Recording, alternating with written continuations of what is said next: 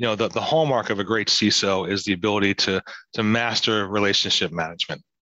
So wherever you report, if you're not meeting regularly with people outside of security, if you're not giving them updates on the status of the risk of the organization, if you're not just cultivating, good friendships, whether personal friendships or professional friendships, you're not going to get far.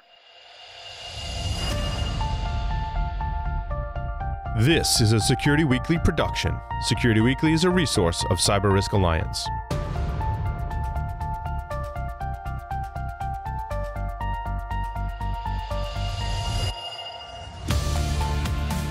The Cybersecurity Collaborative is proud to present CISO Stories.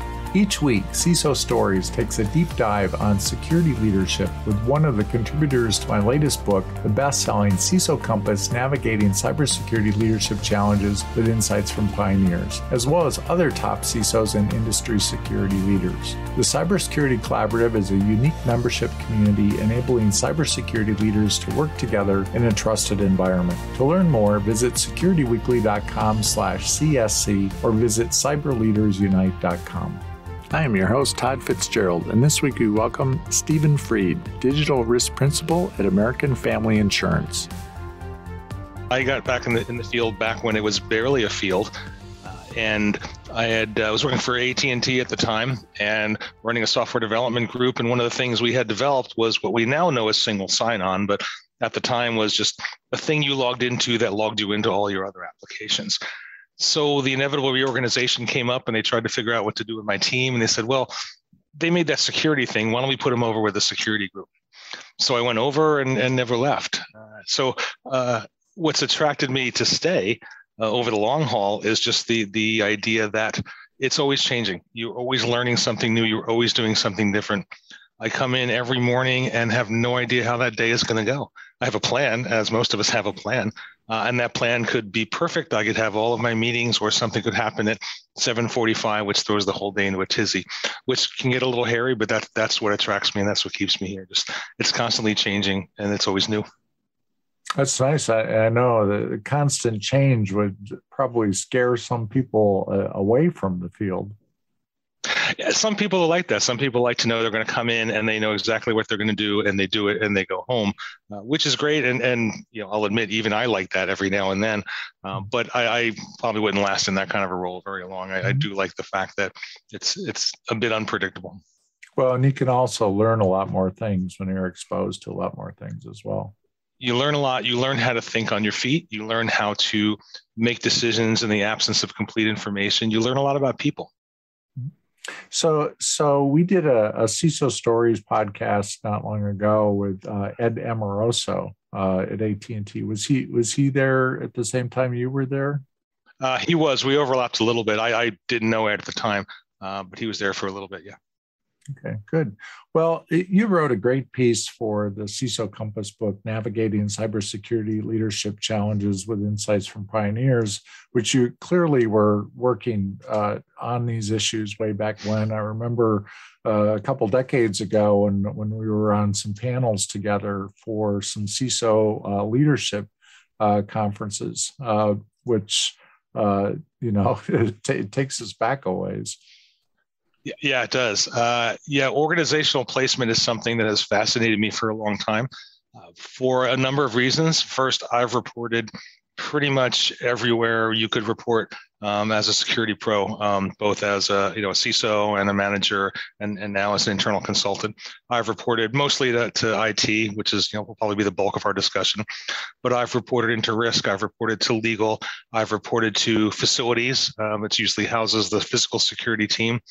So this idea that I always hear of, where should the CISO report has always been kind of interesting. It's one of the great party games of the security profession. Usually at the end of the day at a big security conference when you all gathered around the bar and somebody raises the question, where should the CISO report, or makes a bold statement like CISO should never report to IT, that's when the party gets started and that's when the conversation gets interesting.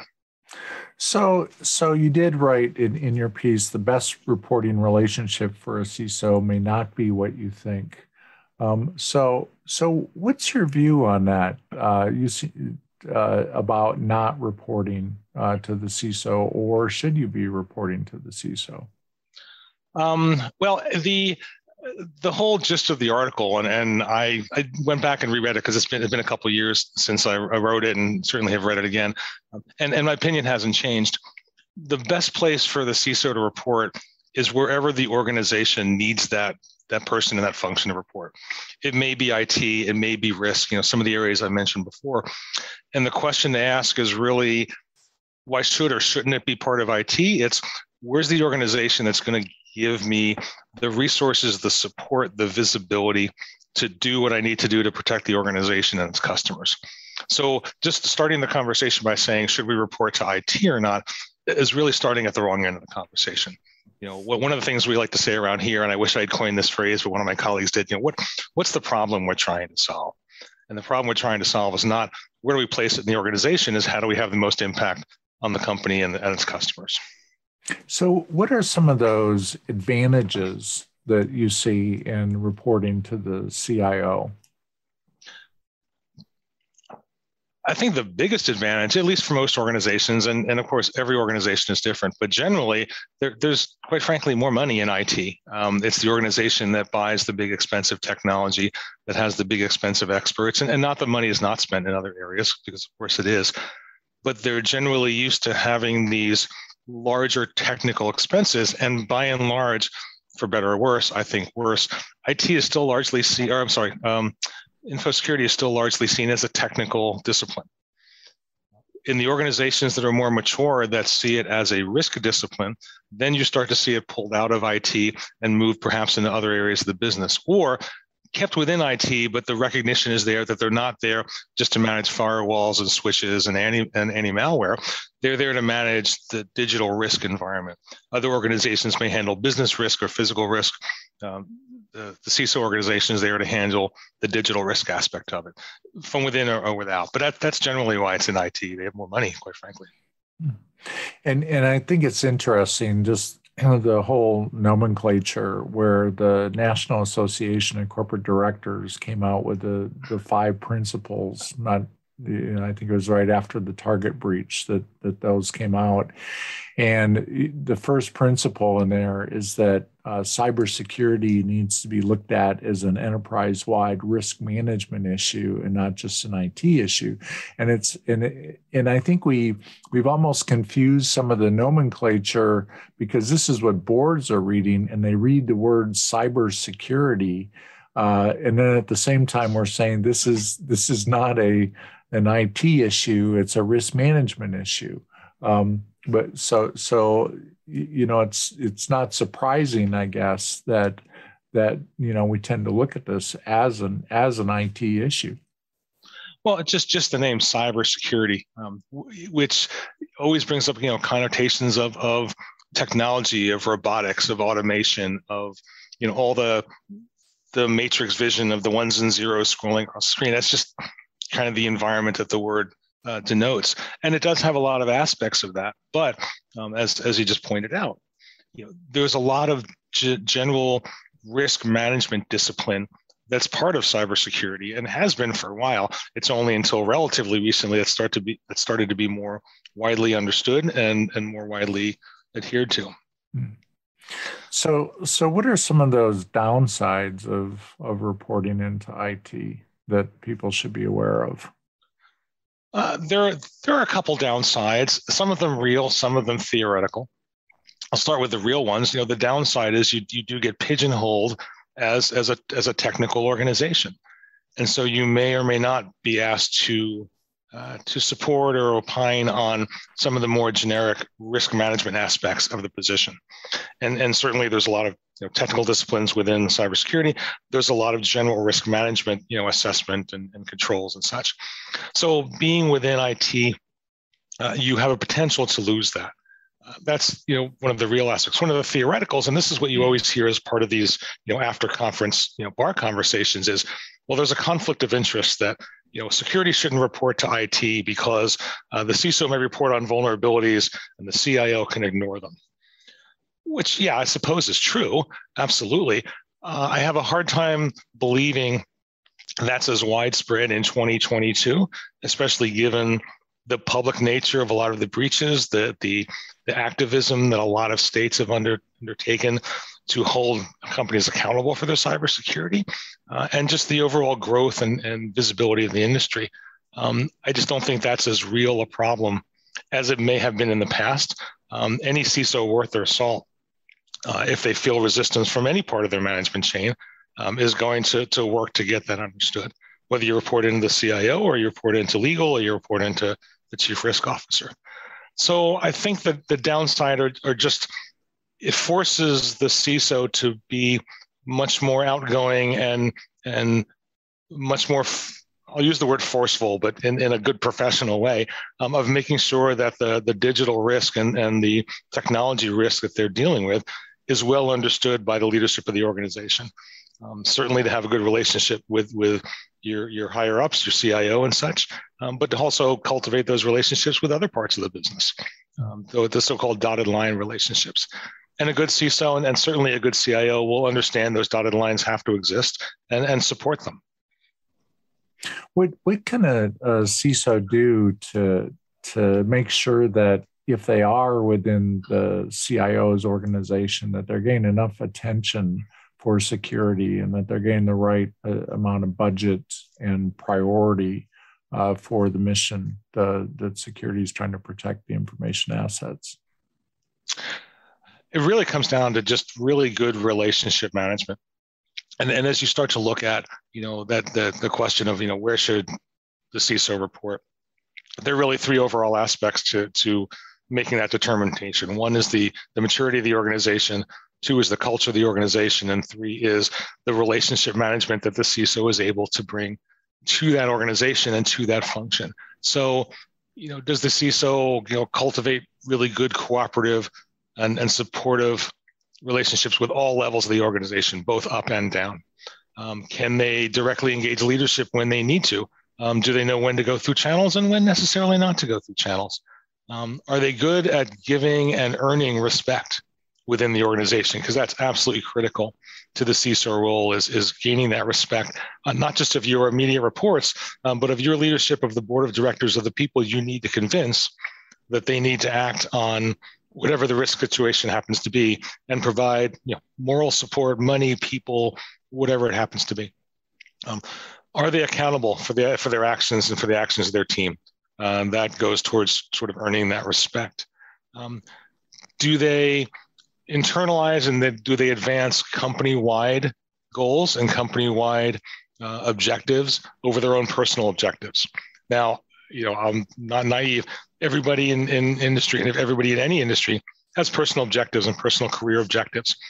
But part of being the effective CISO is to be able to balance that and understand that your first mission is toward the organization and their objectives. And do you emulate that? And do you exemplify that in the work that you do? And then I think probably the last thing is, can you communicate to both technical and non-technical audiences the same information and have them both understood and knowledgeable about what you're trying to tell them and the action you're trying to get them to produce. So, I mean, that's a lot to kind of take in, but the good CISOs can do the majority of that and learn to do the things that they're not natively good at. The article this podcast is based upon can be viewed in the best-selling cybersecurity leadership book, CISO Compass, Navigating Cybersecurity Leadership Challenges with Insights from Pioneers. And you talked in your piece about balancing risk and operational management. How does a CISO do that effectively? It's hard. It's very hard, and I know this. I was looking for that easy answer. Oh, sorry. If I had the easy answer, Todd, I would have written the book. But you did, and you did an excellent job of it. It's really hard. It's a function of all the things I talked about. It's knowing the industry, certainly having a good knowledge and good experience of just the environment you're in and the environment around, internal and external. It's being able to have good, trusted advisors who can counsel you on areas where you may be weak in. You may be great at organizational management and communication. You may not know how the internals of your Cisco firewall are working. That's okay, as long as you have people who you trust that can guide you to that. What are the good capabilities of your DLP system? How does whitelisting and blacklisting? I mean, there's a bunch of different disciplines that having those people that you can go to and trust, and using that as a team to help make decisions. I mean, as the CISO, as the leader, you're ultimately responsible for the decisions that you make and the consequences, good and bad. But I don't know any good CISO that doesn't rely on those trusted advisors to help make those decisions. Absolutely. So you said that you reported before to legal, risk, facilities. What about those areas for reporting relationships? How do they help the security program? Well, again, it all was a function of, the maturity and the culture of the organization at the time. So reporting to risk management, whatever you call it in your organization, is helpful because they just fundamentally understand risk and risk assessment and risk categorization and all those kind of administrative and analytical pieces where I think a lot of folks in the technical cybersecurity end focus on those areas and not necessarily general risk. So it's great from a standpoint of, being in a good risk management foundation.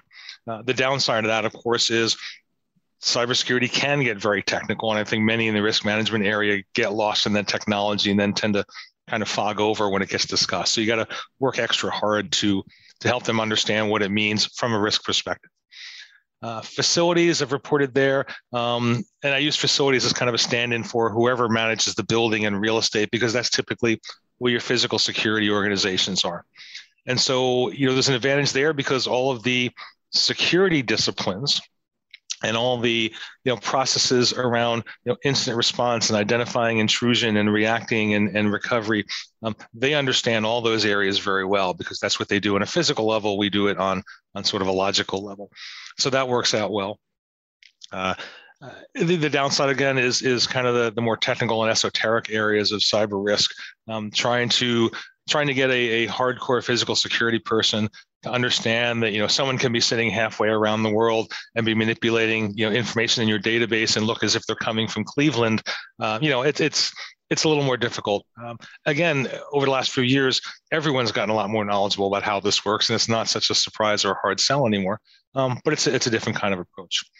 So again, it gets back to where does the organization need you to be? And from a purely selfish standpoint, from the cybersecurity side, where can our program go to get the support and the funding and the resources and the visibility that it needs?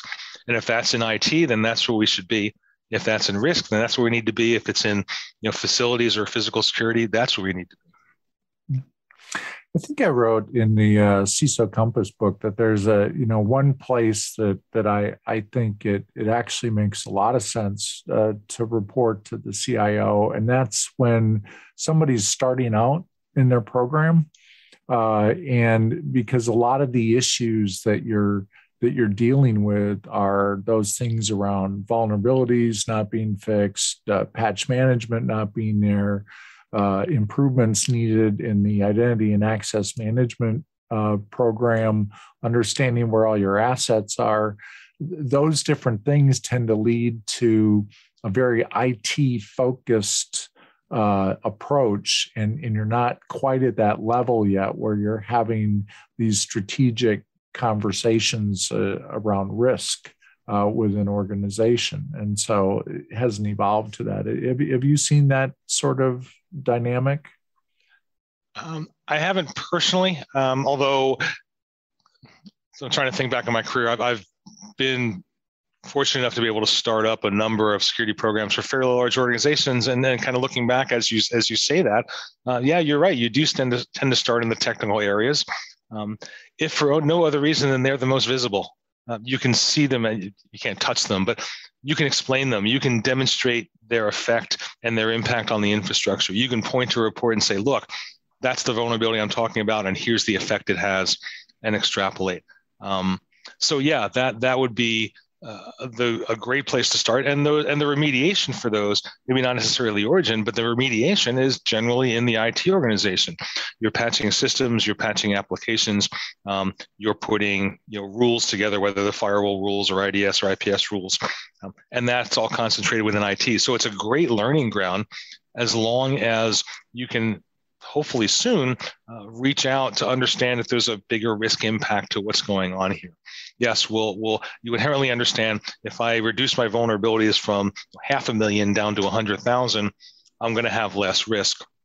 But once you start to understand the risk discipline around that, you can demonstrate that to others. You can explain how that affects the organization. You can explain how that affects your customers. And that's when you start maturing both your own personal knowledge as a CISO and maturing the program itself to the point where you can start to elevate the conversation around the organization. Mm-hmm.